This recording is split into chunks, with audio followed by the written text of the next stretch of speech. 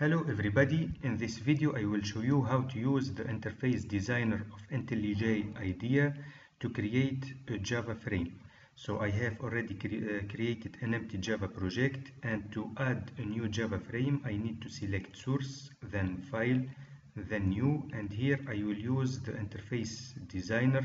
So I select swing user interface designer, then GUI form.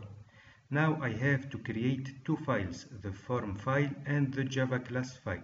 So I will provide them with the following name, main frame. So I will use this name for the two files. Also I will select this layout manager to create my frame. So let's click OK. And here the two files have been created. This is the form file, and it allows me to create the frame using the interface designer, and this is the Java class, which is empty for the moment. So here this is the interface that I need to create. So this is a GPanel,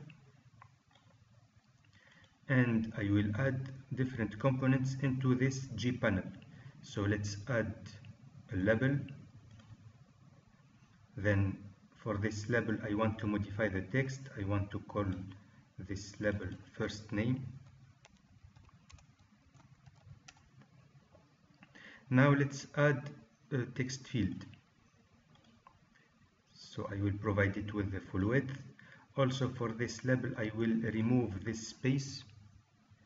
And for this text field I want to modify the variable name, so I will call it TF for text field first name.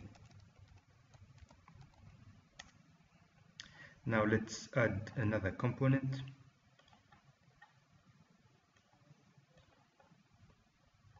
So I will add a new label with the full width.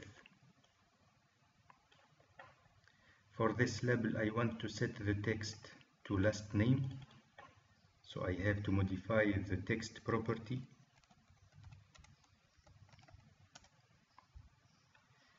Now I need to add another text field.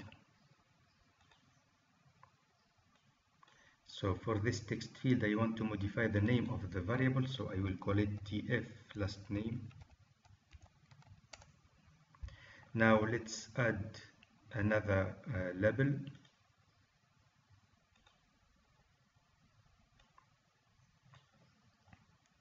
Also I will add two buttons.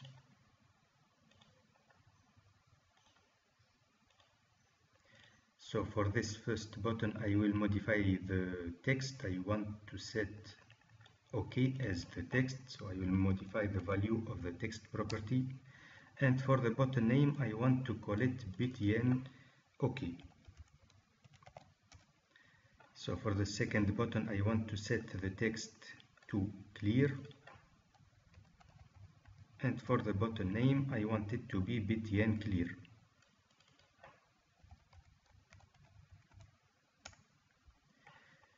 Now I will add some spaces.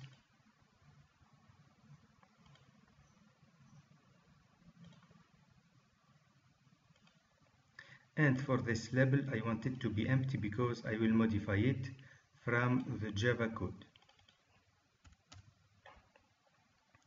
Now let's take a look on the appearance of this frame. So I will make a right click, then preview. So this is the appearance of the obtained frame. So let's close it. And now if I go to the source code, as you can see I have only 4 global variables, but as I said, this label I want to be able to modify it from the source code. So this is the label that I want to modify it from the source code. So I don't find it here because I did not provide it with a name. So for this label I will provide it with a name, so I will call it LB welcome.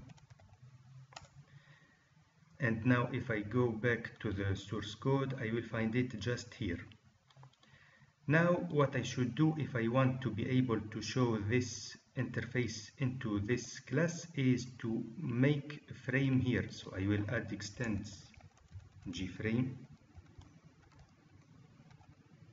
Then I will add a constructor here.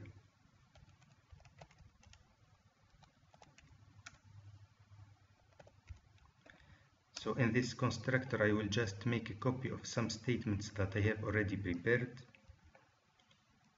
So I will set this title, I will set this dimension. When I close this frame, I want the application to be stopped, and also I will make this frame visible. Also, I cannot run this class because I did not create the main method. So I will do this now.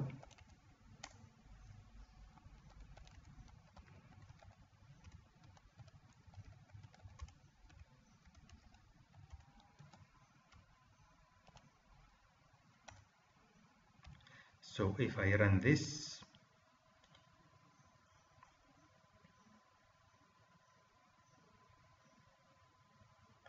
I obtain this empty window. This is because I did not set the interface that I built using the interface designer into this frame. So to correct this, I will close this frame. Then I need here to set this GPanel into the obtained frame. So I need this GPanel to be accessible from the Java code. For this reason, I need to provide it with a name. So let's call it main panel. Now if I go back to the Java class, I will find this main panel here. So I will add it to the frame. I will call set content panel. Now let's run this class again.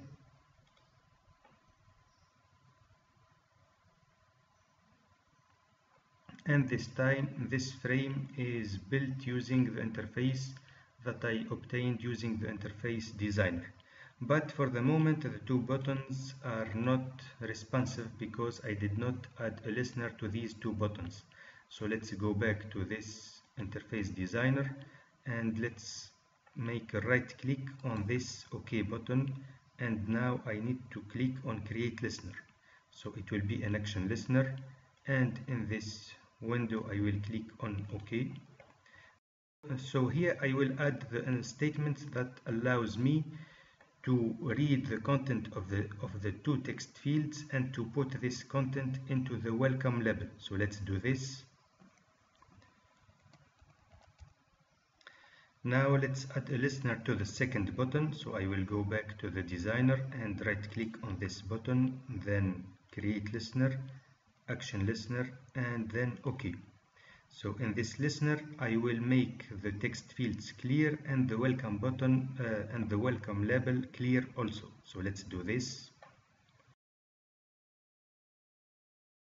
Now let's run this class.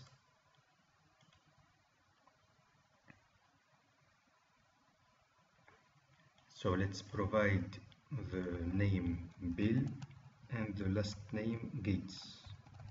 So if I click on OK, I obtain this text. If I click on clear, the texts will disappear.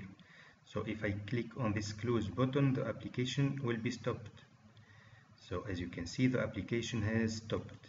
So this is all for this video. I hope it is useful for you. Please subscribe to the channel.